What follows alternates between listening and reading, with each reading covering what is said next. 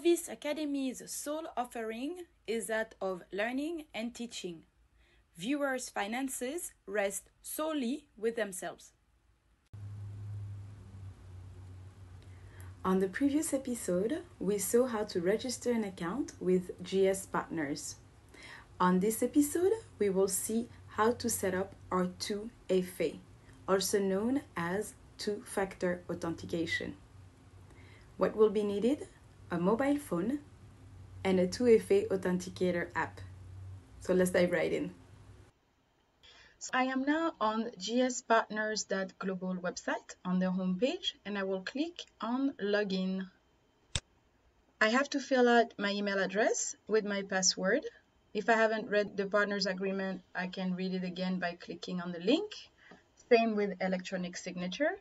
And then check those two boxes. Here I have to resolve CAPTCHA, so I'll click on it.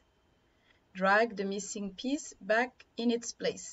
So I'll just drag and drop it. And the CAPTCHA has been resolved. So I can click on sign in.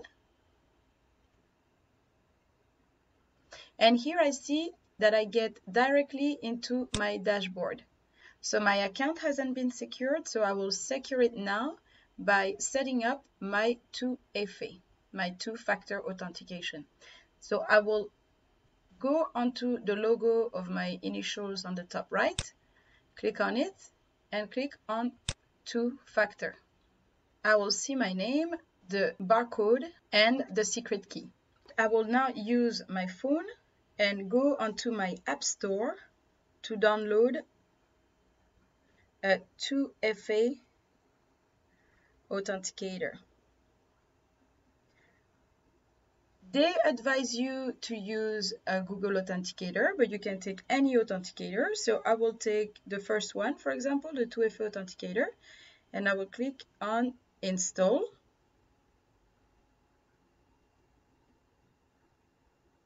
And now I will click on Open. So here I can skip, or you can just go through the tutorial. And I can see on the top right, I have a plus button to add a new account. So I will click on it.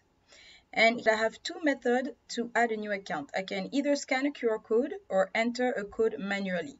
So I will click on scan a QR code. Would like to access my camera, I said yes. And as soon as he identified the QR code toward it to my computer, it was able to add the account. Now I will put this code, which changes 30 seconds. So now I can see that my two-factor authentication has been successfully enabled, and it asks me to put my code again. So my code is about to change. I will just wait, put the new code to authenticate my 2FA. And now my account is secured.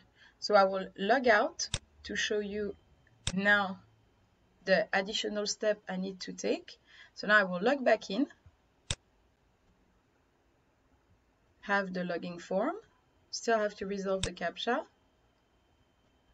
drag the missing piece in its place, CAPTCHA has been resolved, sign in, and now they ask me for my 2FA PIN code.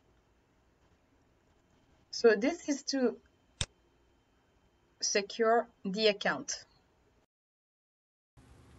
So this is how you set up your 2FA for your GS Partners account. Stay tuned for the next episode on how to do our KYC. As usual, don't forget to like and subscribe.